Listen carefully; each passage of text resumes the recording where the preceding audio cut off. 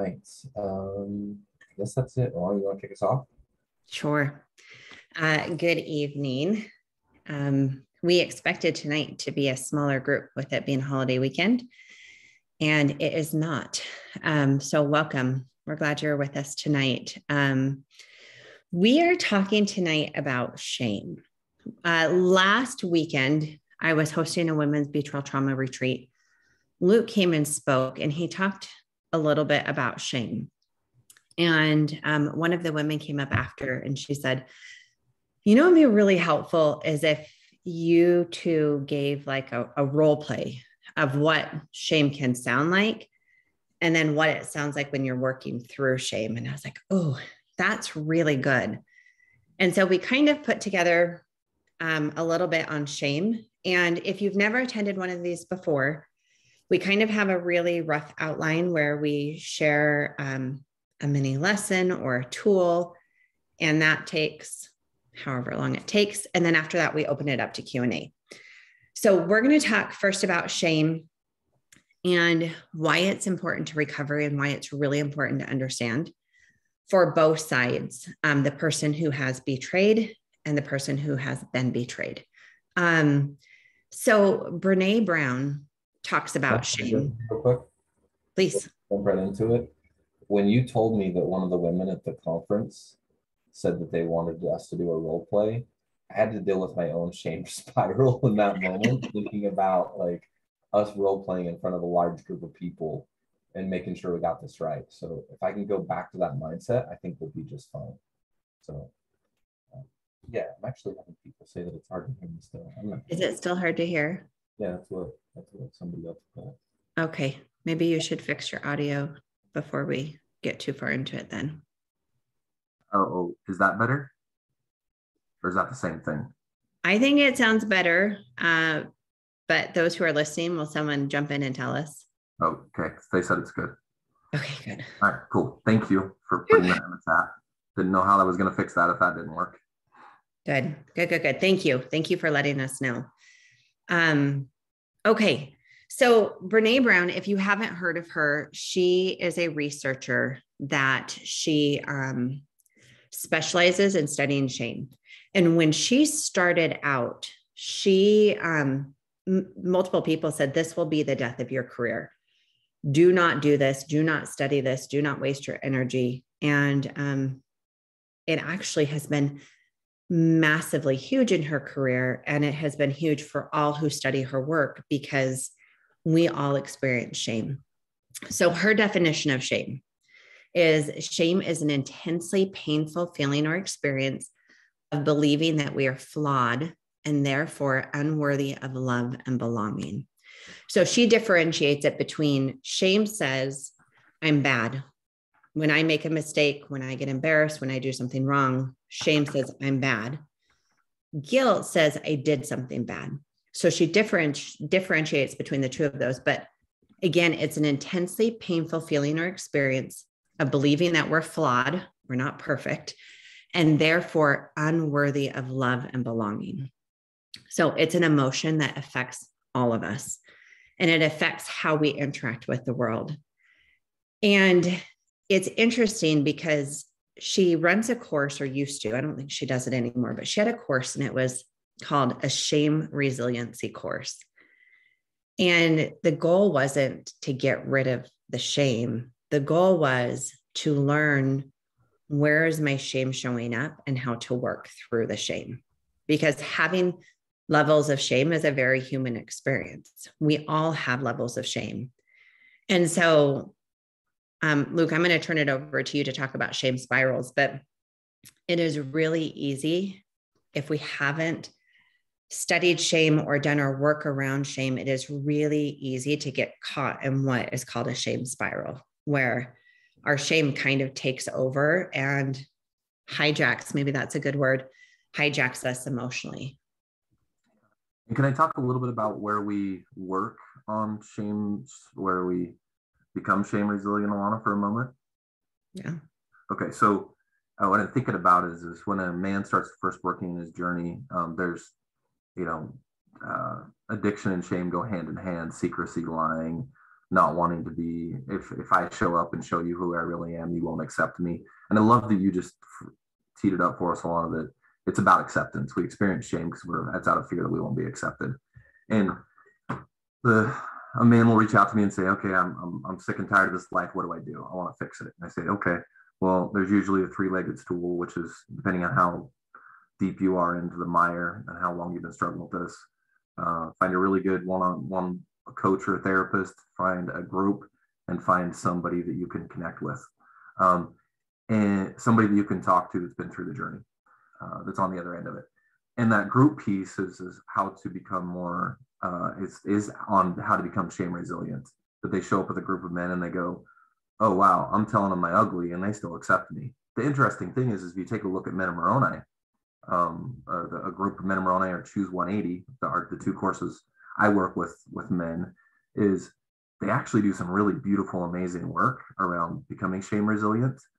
But the problem is it's usually not, well, with Men of Moroni, it's usually not around their spouse. It's around other men. It's around other humans. But they don't become very shame resilient around their spouse so much. So they learn that they're okay, but it can really bubble up when they start to interact with their spouse. Okay, so I just want to say that. Alana, you ready for me to go into shame spiral? No, I want to build on that. Okay. I like that you brought up shame with the spouse, because of anywhere that shame can get triggered the most is with your significant other. Going back to that definition where if we believe that we are flawed and therefore, and this is usually subconscious, that we're flawed and therefore unworthy of love and belonging. Well, if our spouse becomes our primary attachment, like of all people in the world, we want the loving and belonging from that person the most. And so in essence, your significant other can emotionally feel like the most dangerous person in this world to you because you want and need that love and belonging from them more than anyone else in the world. And it goes back, and if you've heard past ones, I go into attachment probably at least once every time. Why? But there's just very basic parts of your brain that are hooked to attachment that's also hooked to survival. And so it is a very neurobiological component of needing the other person or wanting the other person to love and accept you. I'm not going to go into all of that tonight, but so your significant other, them feeling shame around them can come up the most, or you can get triggered the most. And so we need to recognize that, because when we have a relationship that has betrayal in it, where we have this deep attachment injury in it, we are going to have so many shame triggers come up, especially when one person has made choices that have damaged the relationship. And so for the person who has acted out, the shame spirals are very, very common. And shame needs three main things to really thrive. It's secrecy, silence, and judgment. And a lot of times when we have either a sexual addiction or sexual acting out, there's tons of secrecy. And usually that secrecy has started like all the way back in childhood or in younger years. Silence, especially when we have cultures of we don't talk about this. We don't talk about sexuality. We don't talk about porn. We don't talk about masturbation. Fill in the blank.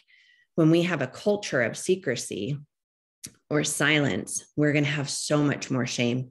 And then judgment. Judgment can come family judgment, judgment from religious cultures, judgment from just society, judgment from your significant other. So shame really thrives with secrecy, silence, and judgment. So I just think that's a good kind of foundation to go into before we talk about the shame spiral. Yeah, absolutely. Okay. All right. So do we want to do the scenario, Alana? Can you describe what a shame spiral kind of is? And then we can do our scenario. Yeah, spiral. For those of you who've been in 180, we learned the ETEP tool, which is basically there's a trigger, thoughts and emotions, which lead to behavior. What all that happens that our spouse sees is when we have a spiral is three different things: fight, flight, or freeze. Okay, so the outcome of a shame spiral is again fight, flight, or freeze. Again, the behavior is I'm going to wall off, I'm going to run away, or I'm going to attack you. And men typically experience the same thing over and over again. You have fighters or you have freezers. Men that are just wall off. Not probably less of the run away. Doesn't have to be that way. So what shame spirals look like is there's always a trigger. Okay, there's a trigger, which is, your wife says, a spouse says something, and then immediately in that moment, because of shame, there's a lot of self-judgment that happens. A lot of, oh my goodness, these things that she's saying is I'm a piece of crap. Like, man, I've just done these things. This hasn't been okay. Like, I'm just the worst person ever. And then there's, going quiet, the pulling away. And what I'll notice is the spiral happens is a lot of times when it comes from a going quiet standpoint, the brain goes like emotions and the feelings inside the body is some blackness, some gray, it's almost like quicksand to a certain point, really ability to be able to move. And then what will happen is the man often will have heard, if he's been around for a bit, to stay present with the spouse, hold space, but the spiral is because the self-judgment and those feelings, that black and gray feelings, just kind of consume him, just like that quicksand, and he can't stay present, or he doesn't feel like he can stay present. And then there's the more she responds, she'll seek in her moment whatever he's saying. The more that she talks, the more he shuts down. The more she actually says it, and it just picture like just that spiral, that quicksand, or that whatever it might be. And then after that experience is he tries to find some type of way to feel better because he can't deal with that shame anymore. And there's a lot of numbing out behavior. There's a lot of anything to avoid discomfort. So getting away from her, and then which can really, the outcomes get worse at that point. And then there's more shame and self-judgment from increased behavior. When he notices he's walling off and he doesn't like it, and where she's like, why don't you talk to me? And then that also can lead to some resentment towards her. It can lead to some him starting to self-protect when he was becoming quiet at first, to viewing it as her problem, or that piece that he can't have, or that what he can't give her, eventually turns into what he's doing and starts to put that on her. Alana, you want to comment on that? I have a question. Okay. So where my brain goes, if I were listening to this before I knew everything that I know today, I would have been like, okay, so shame needs secrecy, silence, and judgment. Then if I see Luke go into a shame spiral, I need to make sure I'm not judging him, and I need to help him and encourage him, and really like be there and make sure he feels like he belongs and make sure he's worthy. I would have gone into like hyper overdrive of like, how do I fix your shame? So can a spouse fix their partner's shame? It's kind of like jumping into quicksand with them, trying to just like jump in there and push them out of it. No, their responsibility is not to fix their partner's shame. They might have had some level of success with attempting to fix the other person's shame, but that's not for the spouse to jump in there and try to fix and pull them out of it. If there is some type of fixing that can happen where they go, no, you are good enough. And I've seen this happen a lot. The wife says, no, you're a good guy. Like you're just making bad choices. You're a good guy. If he believes that, it can only be for a moment. But when he's back by himself, or when she's having any response that isn't just completely positive, then he can sink back into that, that shame spiral.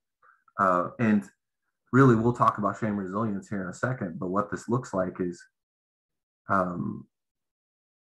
this can only be provided for oneself. This can only be given, a gift only given to oneself, as they understand where the shame is coming from and what it's about. Well, it's interesting because it makes me think about, okay, when I am struggling with my self-esteem, like if I look in the mirror and I decide I don't like the way that I look, no matter how much you are like, you look beautiful, this is this, try to compliment me. If that's not something that I'm doing my own work on, or I believe, then your words really, they don't stay with me. They don't carry, because I myself at the deep core would feel unworthy. So you can't give that to me. That's something I really have to do my own work around, is my own self-esteem and my own self-love. So I can hear other people's words and take those in, but then I can also give that to myself. And so it's similar with shame, that while I can support my partner through them having difficult shame, if I'm in a place that I have the capacity to. A lot of times when a woman is going through her own trauma, she does not have the capacity or the space to hold that for them, nor should she. Her responsibility, or his responsibility, the partner who's been betrayed, their responsibility is really to focus on their own healing and to step out of that role of trying to do it. And I look back kind of where I went of like, I would have been like, super, I got to help him. I got to fix him. I was so hyper focused on helping you and fixing you for so many years that I completely lost myself. I couldn't do my own work or move forward because I was hyper focused on yours. And the reality is I was getting in the way of you being able to do your own work. I was blocking you and trying to always save and rescue you, which didn't give room for you to really figure out the things that you needed to do to stand on your own 2 feet. Yeah, you say me all the time. You were always working to make me feel better. I remember my worst days, and we're taught this, right? If you're, Christian, heavens, it's when somebody else is having a hard day, we get in the hole with them, right? But Alana often was trying to push me out of the hole. And there was something that my therapist said that I really, really, really hated. And it's kind of triggering within itself. He said, Luke, you're here. And, he just basically said, if your God, your kids, your wife, if they were enough, you wouldn't be here. And what he was trying to say is you ultimately have to like you, and you ultimately have to believe in you and feel like you're worth it and you're worthy enough. And then that will be sustainable long-term for you to be able to deal with what other people throw your way, or be able to connect with other people. But I didn't like me. And I had so many issues with my behavior and what I was doing because of what I learned, that it was really toxic in and of itself. Well, Patrick Carnes, who is kind of the founder of all of the work around sex addiction, and I know not everyone here qualifies under the umbrella of sex addiction. We have other types of acting out that are not sex addiction. But what I have seen collectively around a lot of sexual acting out behaviors this applies to is, he said, one of the 4 faulty core beliefs of an addict is, if they really knew me, they couldn't love me. Like if they really knew me. And that right there, that speaks to the shame. If they really knew all of my thoughts, if they really knew everything I had done, if they really knew who I really was, they couldn't love me. And so that right there, that shame, that as an individual has to be worked through. And 2 ways, and we'll get into our scenario, I promise. But 2 ways I think that are really important in doing this work, because you hear us say, like, you got to do the work, you got to do the work. And then people will say, Alana, what the heck do you mean by like do your work?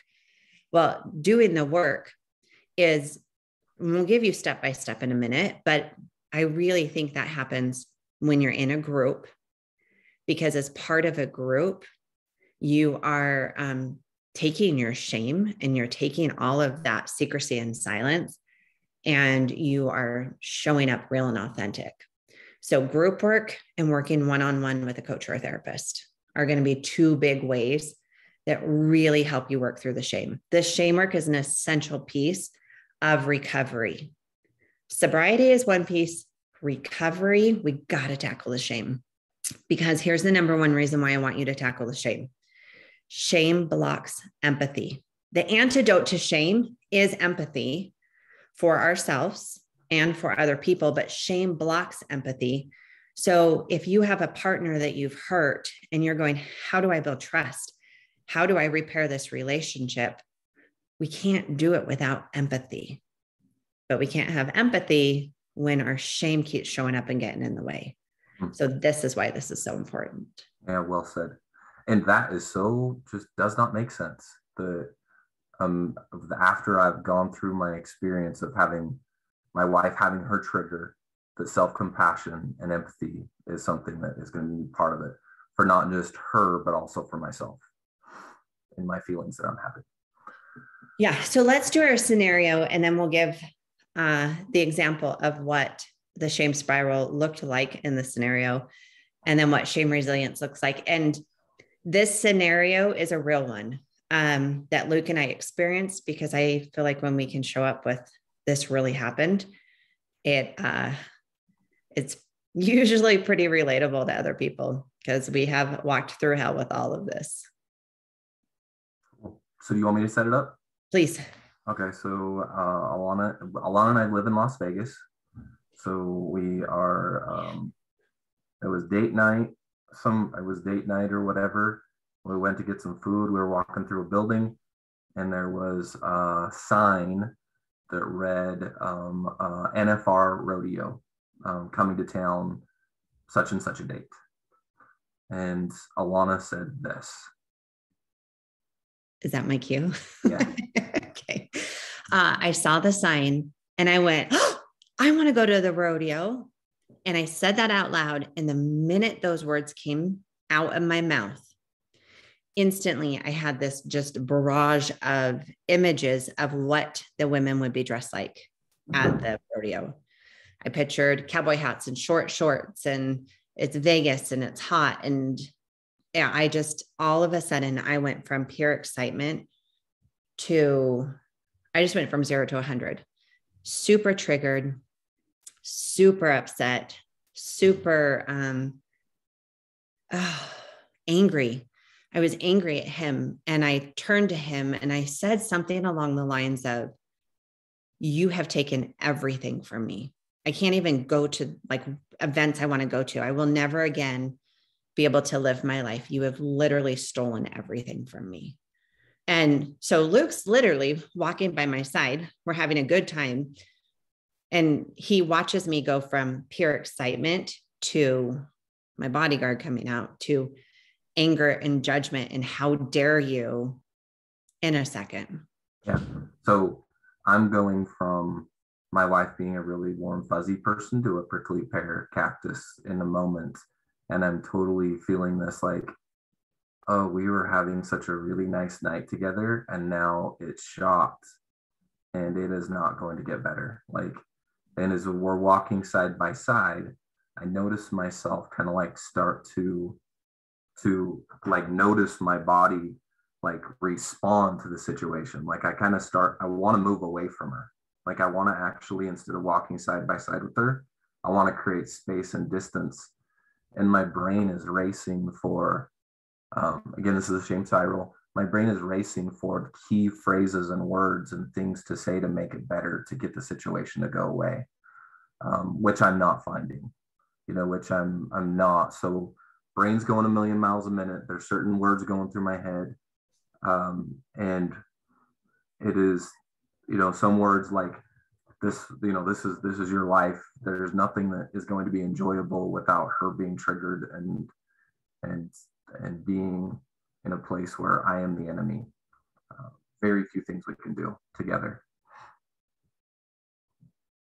Okay. So now the rest of the shame spiral, what it would look like is as we go, now we're walking and we're going to get in the car, right? And we open up the doors to the car, we get in our car, parking garage, and there is more of what I just phrased. There's more of what I just said, which is noticing Alana, watching everything that's happening about her. When is she going to warm up? Is she softening up yet? Can I jump in here? How bad is this going to be? Can I change the subject? Can I talk about something else? And I point out everything he's describing, none of it is about my pain or my trigger and what's happening to me, right? Because the shame is taking over. So shame is like the trigger hits, self-judgment kicks in, pulling away, going quiet, spinning in the head, not being able to stay present. Like it's all about him and that spinning, just spin, spin, spin, spin, spin. And at that exact same time, here I am. And I'm like, he's going quiet. He's shutting down. Like, what the heck? Can't you just apologize? Can't you say something? Can't you address what just happened?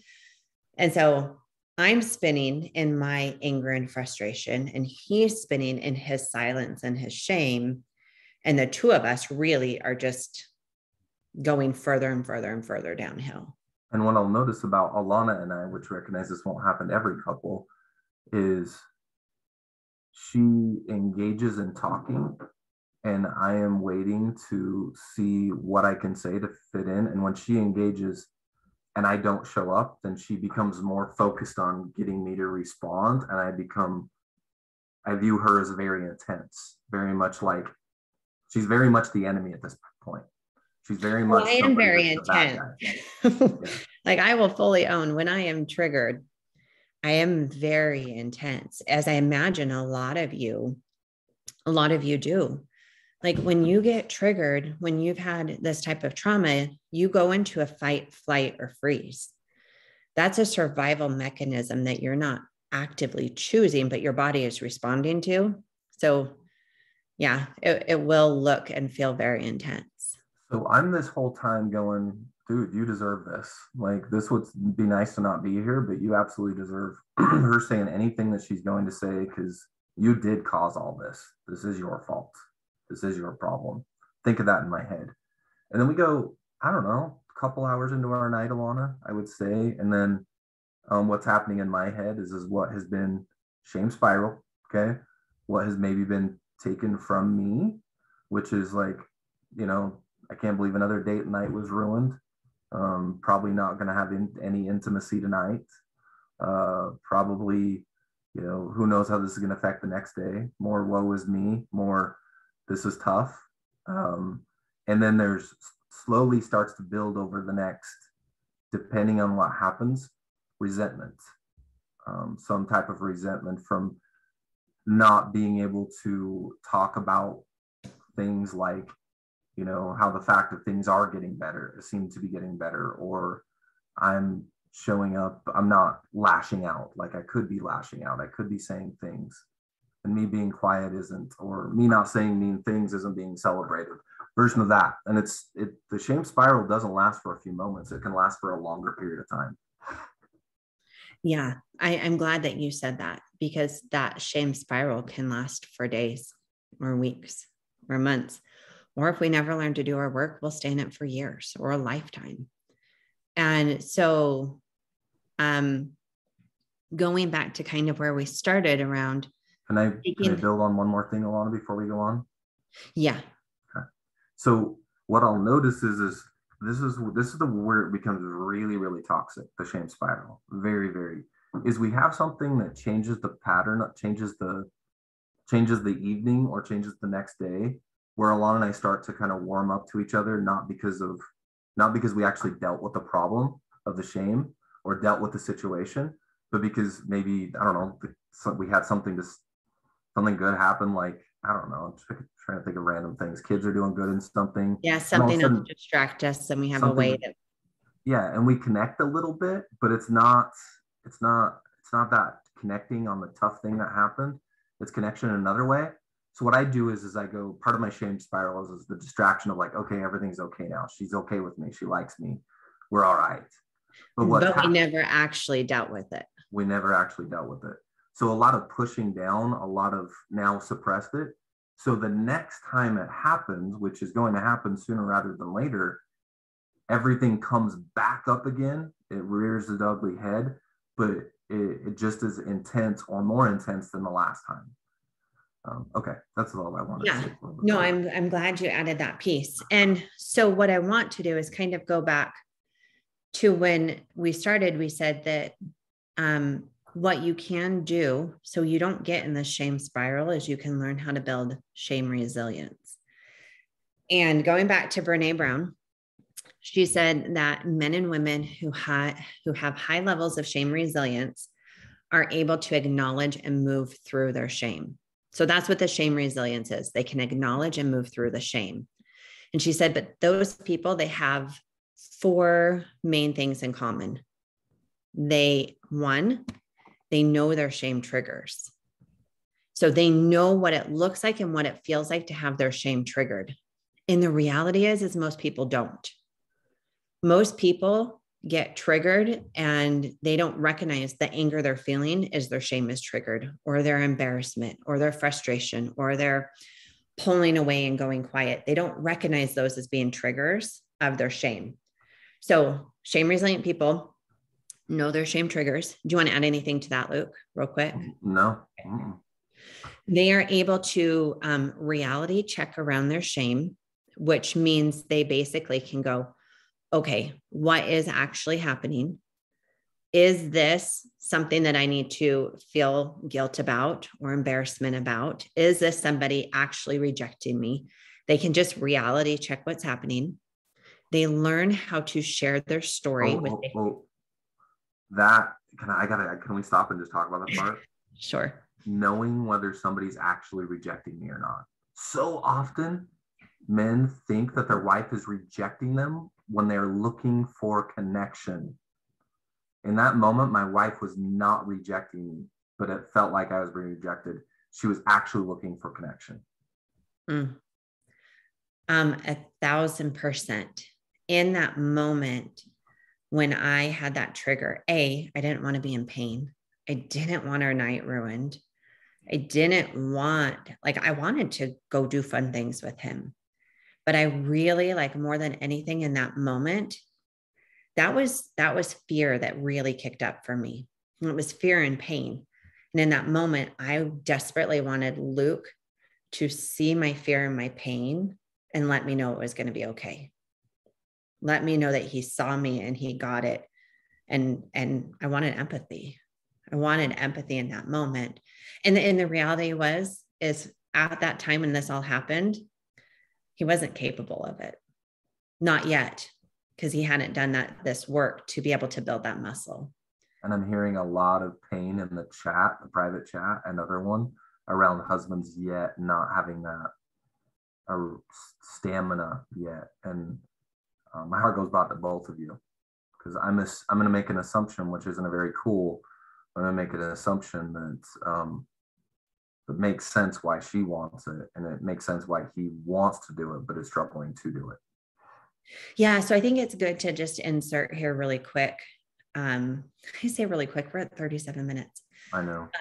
This was going to be a short one, but I feel like this one's so important. We're going to take as long as we need to take. But I think it's really important to acknowledge that if you've never done any of this type of work before, you're going to be starting at elementary level. 1 + 1 = 2, 2 + 2 = 4. We're on kindergarten, first grade math here. And Luke and I have been doing this enough that maybe we're now doing some statistics or trigonometry.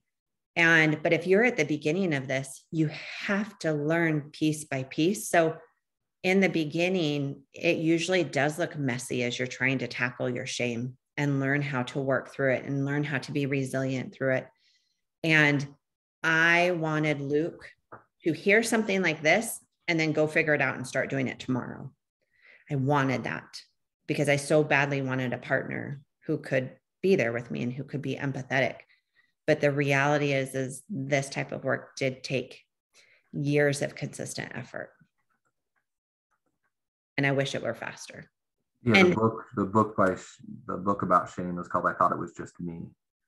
Oh, there's all of her books cover all of her books are on shame. Yeah, I want to say she's at 9 books now, but she has a 4-hour audio called, you can only listen to it, but it's called Men, Women, and Worthiness. It's only 4 hours, so I like that. That's a good one to start with, where she talks about empathy and shame. But yeah, Power of Vulnerability talks about shame, all of her books. Yeah. So can we jump into the shame resilience part?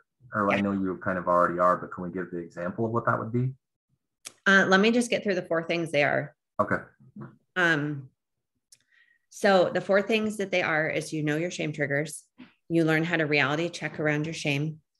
You learn how to share your story with safe people, and you learn how to speak your shame, which I just want to like highlight that these feel very counterintuitive when you start.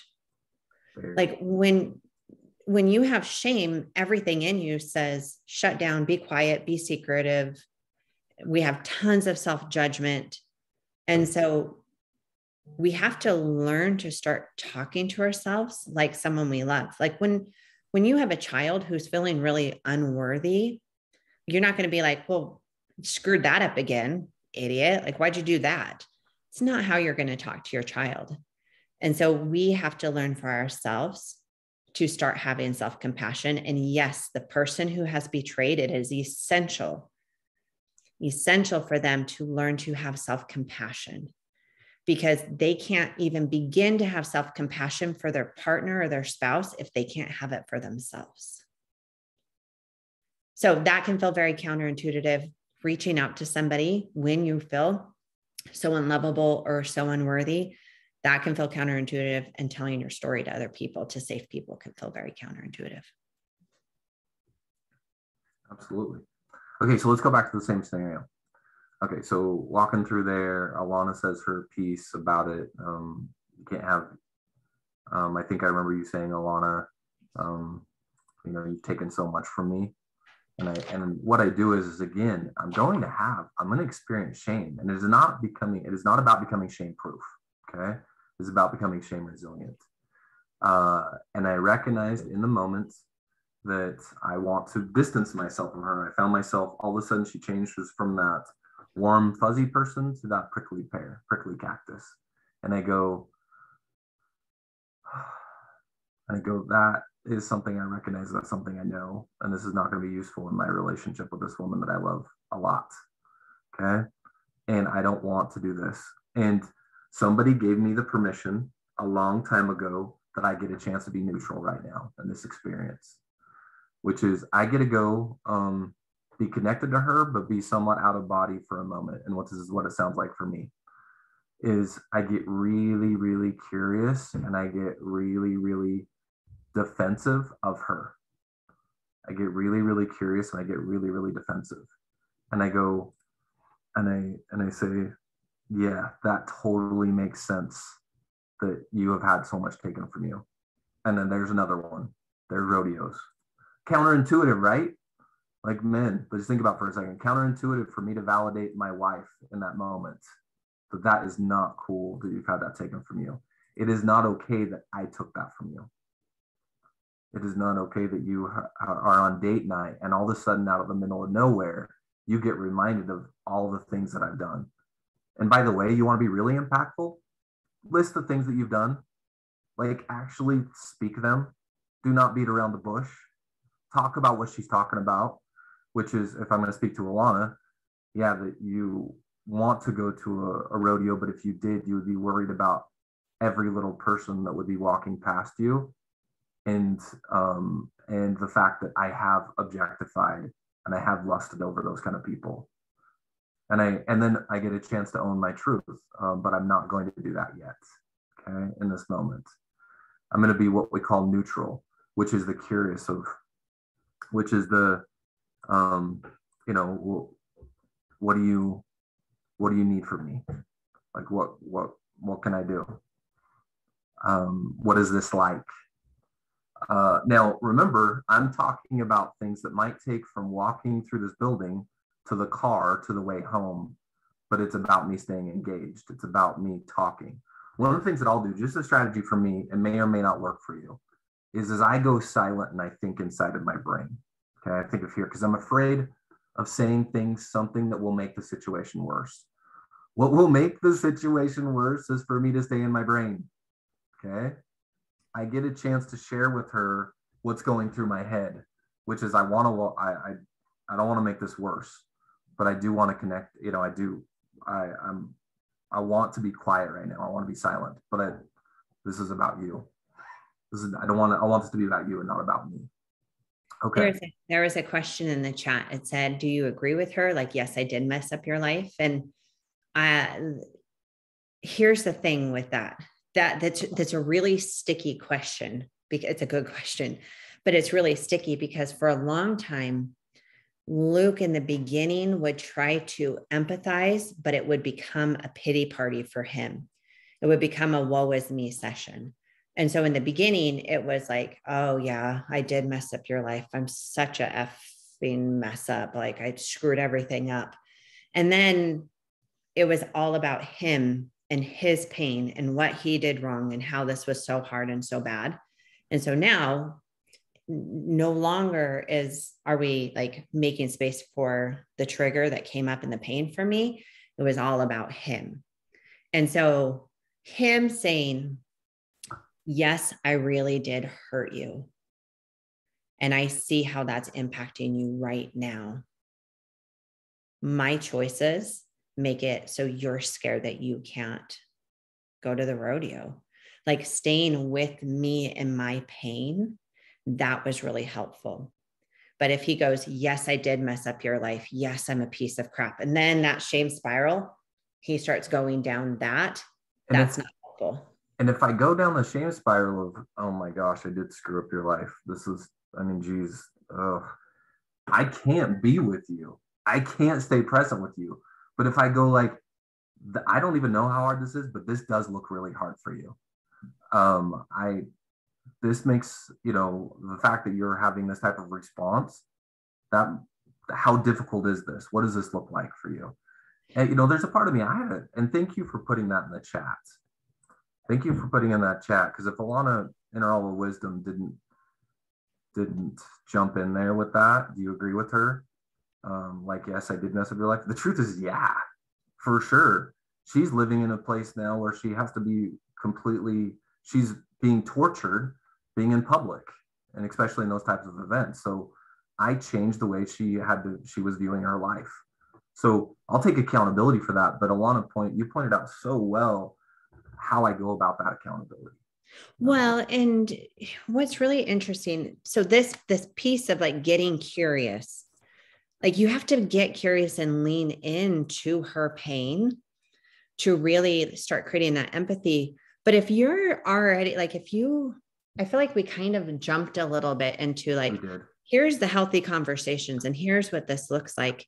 But the reality is when your own shame gets triggered and your self-judgment starts kicking in, often, especially in the beginning, there is a period of needing to do your own shame work. And so in the beginning for Luke, it sounded more like, okay, I'm getting super triggered myself with lots of shame. I need a minute.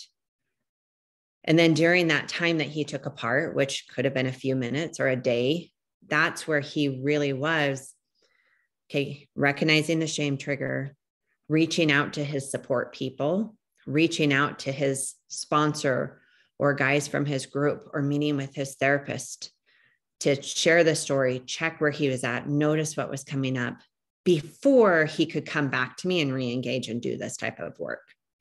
So we kind of jumped straight into like, here's like best case scenario, what it sounds like. But there was a long period of this, him not just abandoning me, but him going, oh, okay, I'm having a lot of defenses and stuff coming up. And I want to be present with you, but I can't right now. I got to go work this through so I can come back and show up for you. Yeah.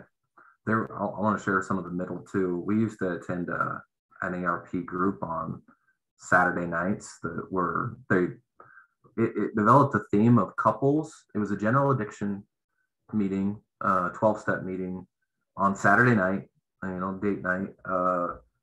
And it was large. There was like 35, 40 people in this, and couples would come. There was quite a few couples. And I learned this process in that meeting because somehow it was safe to share the stuff that Alana talked about, which was learning my shame, learning what it was, sharing my story about what happened, and speaking to that shame in that group setting where Alana was actually sitting next to me and I could actually show up. Now I did that a lot of times with other men, but it was very therapeutic and very healing to be able to share what was going on inside of my brain with a safe group of people. And then she was also there to be able to hear it too. That might have been a side tangent, Alana. So where from here, Alana? Well, I guess as we kind of like wrap up this conversation on shame, and if you have questions specifically on shame, please put them in the chat. But a couple of things I just want to highlight is a lot of times we're not in touch or in tune with our shame. And very often our shame is rooted deep, deep, deep in childhood. It began and it's been fed throughout a lifetime. And so just recognizing that we all have shame and we may not recognize how it shows up. Like I remember in reading one of Brené's books, she talked about perfectionism and how perfectionism is rooted in shame. And the way she described that, I was like, oh crap, that's so me. Like I have to have the perfect house or I'm supposed to show up in this way. And it was the shame of like, in this embarrassment, if I didn't show up in a certain way, would I still be accepted? What would people think? And so learning about shame and figuring out how it shows up to you for you is really important. But the antidote to shame is empathy. And that begins with empathy for ourselves.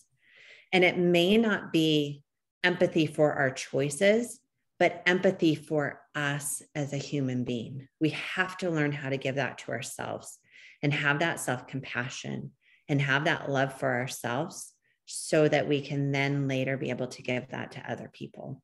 And when I'm working with men, I mean, that piece right there, that piece on learning to have self-compassion, a lot of times the wives are like, what are you doing?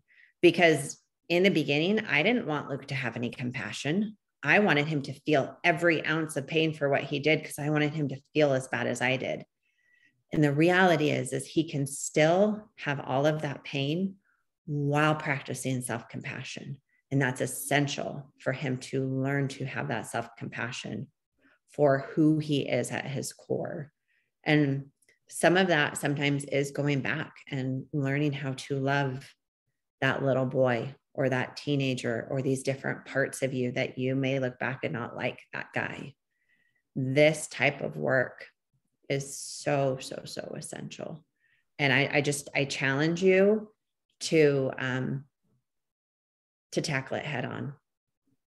Yeah. And it's okay that that is frustrating.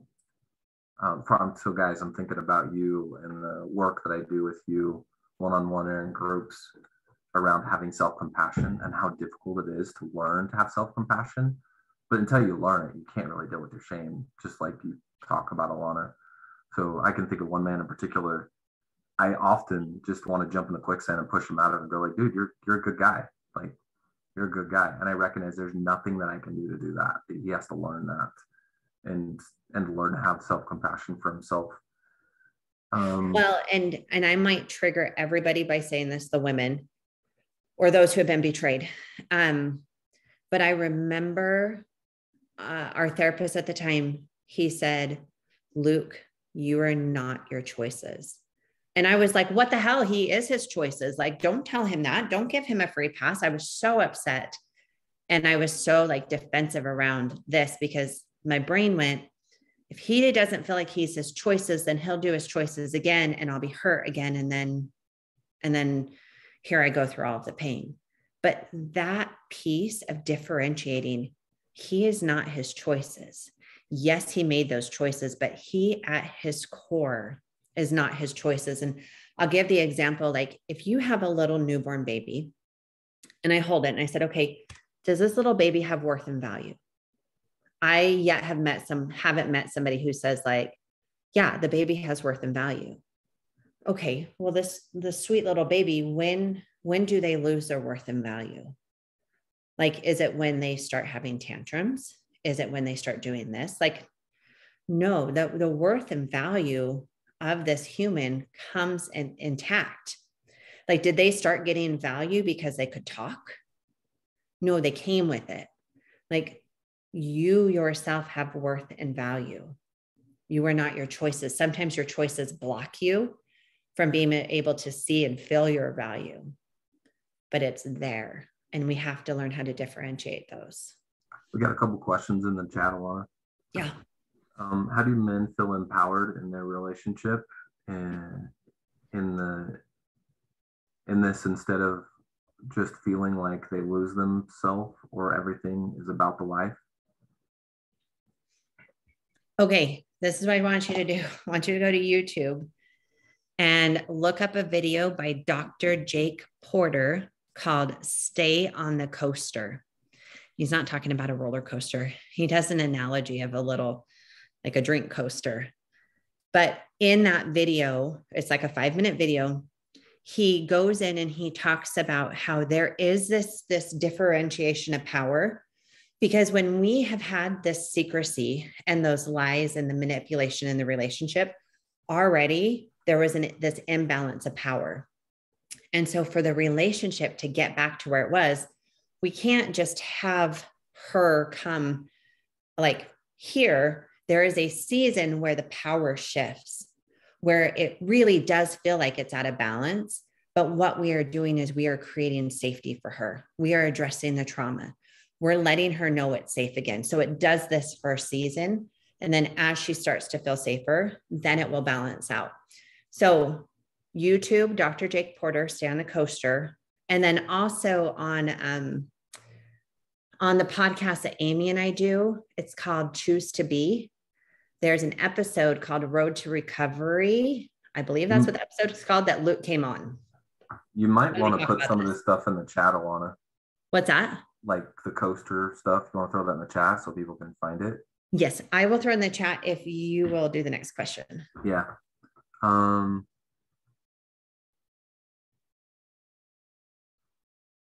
Yeah, I love and just to comment on just to build on that, Alana.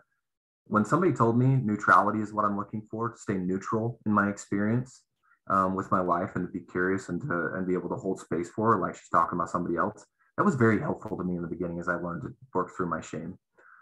Okay. What might a shame spiral look like if someone goes into fight mode? Great question.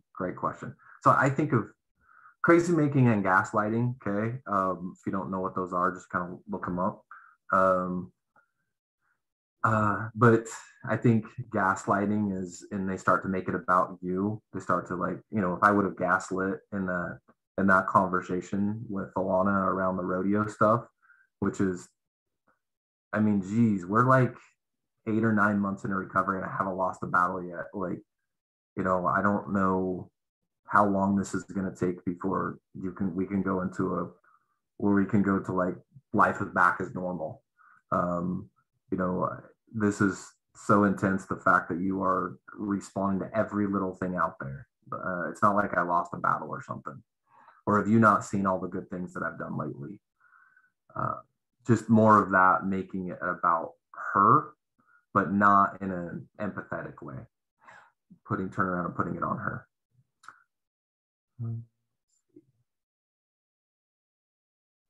Another person here is that I would like to add that you're not your choices and you are not what has happened to you. Yeah, that makes sense. Yeah. So does shame trigger my husband's flight, fight, or freeze? It feels like it's his old addiction behaviors. Can I answer that? Go ahead. The answer is yes, it certainly can. And those old patterns, when we have done the same pattern over and over and over again, those neural pathways are really, really strong. And so when you're trying to rewire the brain, the best way that it's not going to feel like the old pattern is by calling out the old pattern and then voicing how you're trying to do it different. So if like you find yourself going into fight, you find yourself going into freeze or flight, then you go, okay, hold on. this is what's happening. I'm going here. That right there, like just voicing that, you're already starting to break the pattern. But when those neural pathways are so strong, it's going to take a while to build the new neural pathways and for those to become strong. So however we can start breaking the pattern and make it explicit, the better. Absolutely. Well said. Okay. I think that's the questions, Alana. We had one more in the Q&A. Did you see that one? It says, what do you do when your spouse is looking for you to provide the compassion he needs? How do you not take the responsibility for his work? Well, I'll just say our pattern for a lot of years was me to take on the responsibility for his work.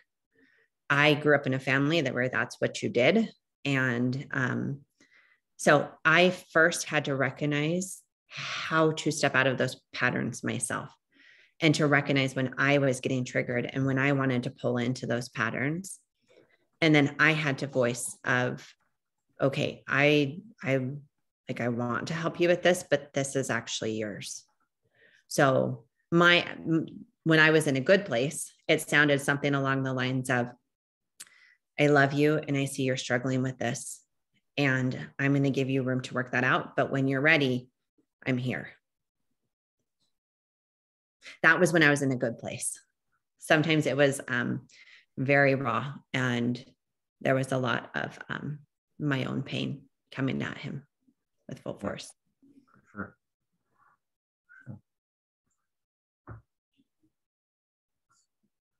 Just scanning the chat. We did have 2 questions come in ahead of time. Do we want to tackle those with a quick Dear Abby answer, a quick one? Let's do that. Okay. I'll get we recognize we're going to run a few minutes over, guys. So totally appreciate if you make plans for an hour, but we're going to go a few minutes over. Let's see. So do you want me to read it?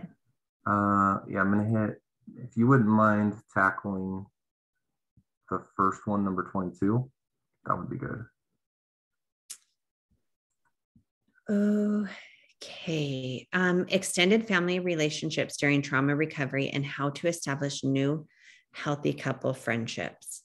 Okay. So I'm going to give something fast on this. In the beginning, we have a lot of times I see individuals try to tackle it all at once. And I want to say there's no race to healing.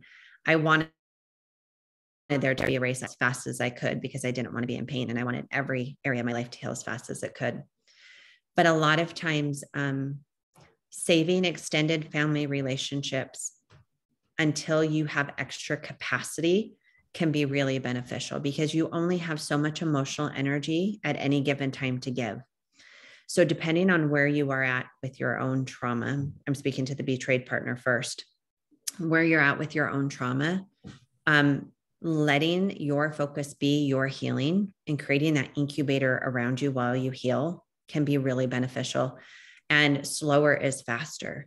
If you're willing to slow it down, protect your energy, protect where you're spending your time healing, and really solidify your own healing so you have more to give to others later, can be really beneficial. So saving those extended family relationships until you have more to give, which might mean, depending, it might mean having a season of just higher boundaries until you're ready to tackle that. And going back to the podcast, Amy and I have an episode on extended family that could be beneficial. And then establish new healthy couple friendships really comes down to, can the two of you as a couple learn what healthy looks like and what it feels like? And then you start building those relationships with other people.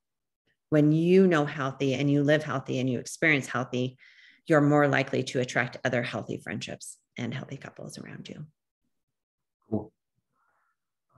The other one was dealing with wife's anger following full disclosure, how the addict can properly reduce exposure to triggers for both of them, and are amends and restitution even possible following betrayal? Let's start with the last one first. They are absolutely possible following betrayal. I am a huge fan of, when appropriate, full disclosures, because we've talked about shame today. What full disclosures do is they confront shame head on. And usually a man is dizzy with shame through the experience. And it is beautiful to watch him be dizzy through his shame, to become out in the end to realize that he separated himself from his choices and who he actually is. So totally dig watching that experience and recognize that it is so traumatizing for his wife and looks like it almost kills him. Um, how we can proactively reduce exposure to triggers for both of them. I don't know. I'm not, when you talk about emotional triggers, I'm not trying to reduce the emotional triggers that you're getting from it. I'm kind of leaning into those emotional triggers. I'm finding out what those mean for me. Um, you you got the triggers that exist in life around addiction, the sexual ones, but when it comes to a full disclosure, when that I recognize there's some things that he needs to do, like really, really good self-care, connection with other men, but really it's looking at those triggers deeply and processing through them and doing everything we talked about today as far as sharing what they are, which is, it's the muscles breaking down and growing even larger than they were before.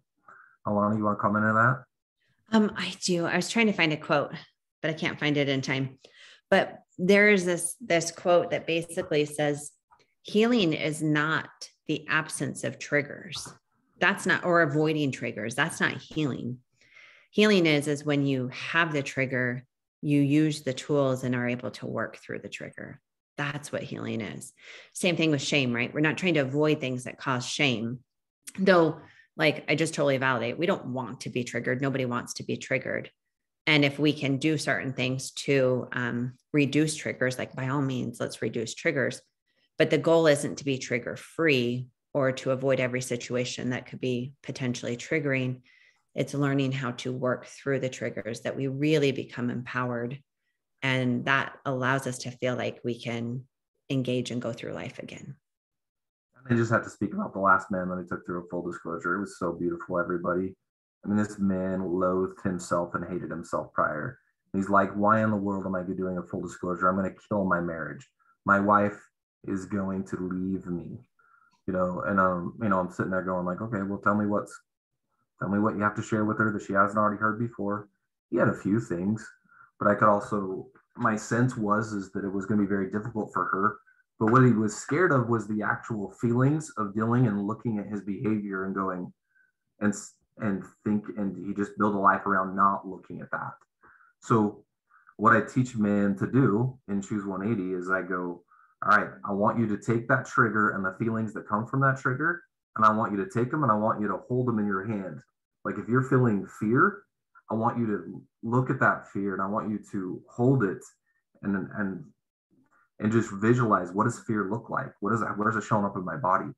And giving that space, those emotions that follow a trigger is very, very powerful. And a whole other subject with itself, but even sexual triggers, it's about not throwing them off to the side and pretending like they're the enemy, but actually processing where my sexual triggers come from. So holy mackerel, we could do another hour and a half with that. So thank you for bringing that up. Well, and there's a question that says, can you describe in detail what it really means to lean into the triggers? And so the triggers that we were referring to in the beginning, at least in my head, were leaning into her triggers, which is get curious, let the discomfort be there, hear more about her pain instead of trying to fix her pain or manage her pain. That's the leaning into it as you're capable. And a lot of times, if you nail this process when you're with your spouse, when I'm with Alana and I ask the right questions, she seems to be more emotionally volatile.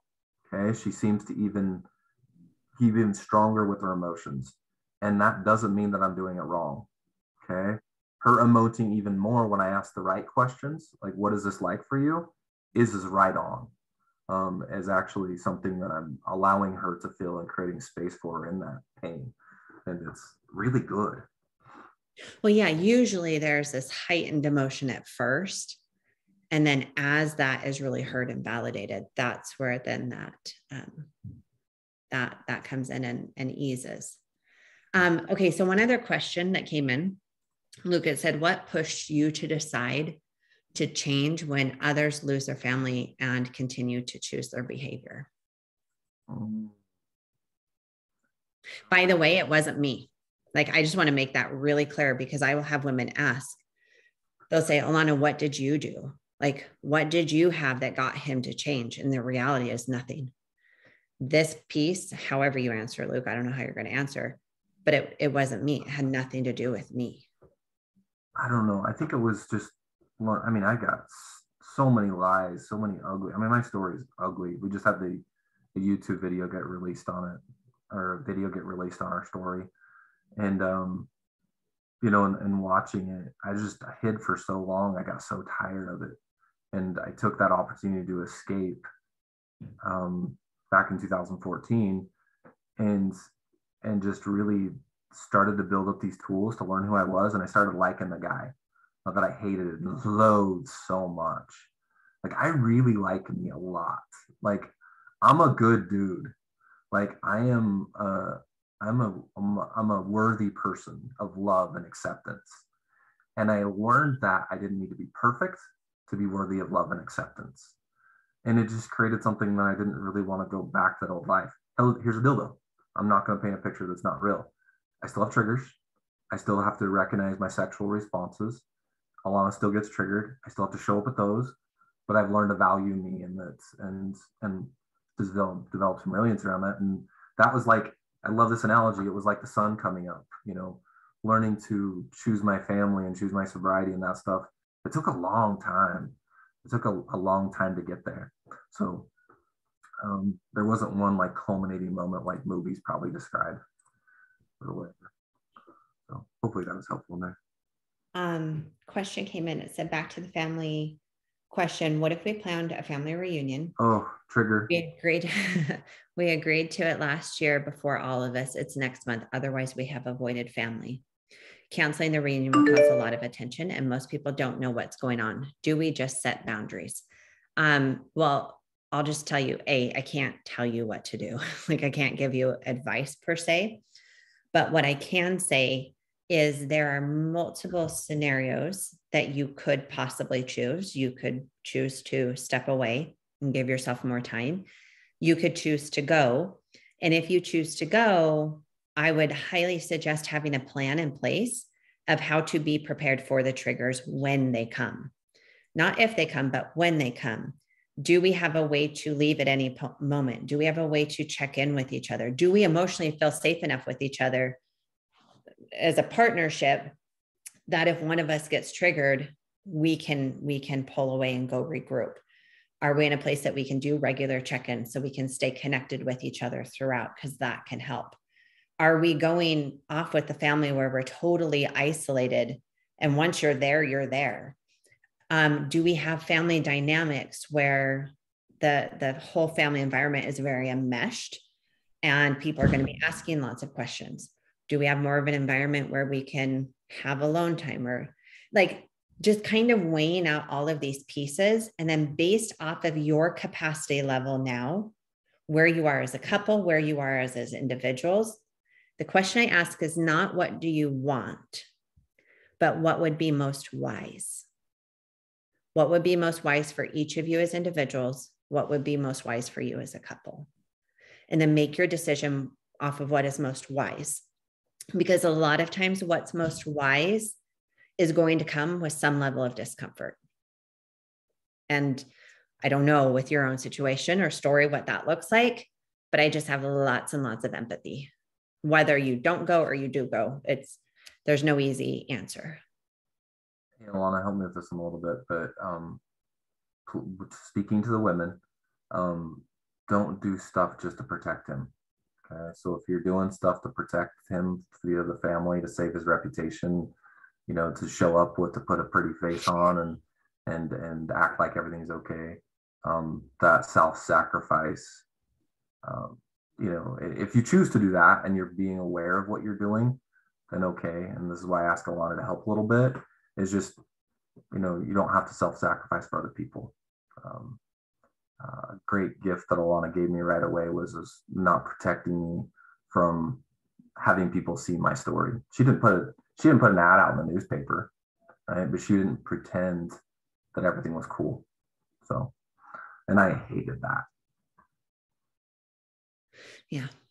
And when the term sacrifice, when we sacrifice for somebody, like a lot of times we are taught through a religious lens that sacrificing is a very beautiful thing, and it absolutely can be. But when we self-sacrifice, we're sacrificing parts of ourself for other people, and we are hurting ourselves or we are losing ourselves in the process. That becomes problematic. And when it becomes a pattern of always self-sacrificing, that becomes really problematic. So I remember, again, like one time my therapist was like, Alana, stop taking one for the team. You're actually hurting yourself and your family because you always are taking one for the team. And so this is us. This is our story. I'm not saying it's yours, but I took self-sacrifice to the extreme. I took sacrifice to the extreme of losing myself. And that was part of my work in recovery, was learning that it was okay that other people had discomfort because I took care of myself. And that was really hard. She still does too, guys. Like she's this weekend we got a reunion. Again, 'tis the season of reunions. And she's not gonna go because she recognizes that there's she needs to mental health, like staying away. Sometimes family's difficult, but not necessarily. I'm scrolling through to see if we got any family on this recording. Doesn't look like we do. No. Well, no. And my going this weekend is I'm coming off of the retreat, and we are doing a massive home remodel. And for my own mental health, I will serve my family much better if I take the weekend and recoup and regroup while Luke takes the kids to the reunion. Yeah. And other times I go and 100% jumping into it. But and I think this is the last one, but there was one that was asked, how was that a gift, Luke? On the part of Alana not sharing that with, or not hiding everything. That was a gift because I was a hider. Like I was, oh my goodness, that mask, I was good at wearing it. I showed people what they wanted to see. I could be what you wanted me to be. I would observe you. I would watch you, and I would learn what you wanted, and I would be that person. And when my ugly got shared, I had to come out from the mask, and Alana did that in a really, I believe, respectful way, but also wasn't going to make it soft and warm for me, just not tell anybody. And that was a gift for me to just have to deal with my experience and let people know. And that was the number one thing that I'd share with people, and they would be like, me too, or I get it. And then some people were like, you're a bad dude, so I got to deal with all of it. And it was helpful. Well, in AA, they talk about you are as sick as your secrets, and a family is as sick as their secrets. And I was tired of having a sick family. And so I didn't go air Luke's story, but I also didn't hide my own experiences and my own story. And each of us had our own story to share. And so I found safe people that I could share with. And that was really essential in my healing. Yeah. Alana, how would you answer that one? How do you have it be open versus airing dirty laundry? Yes.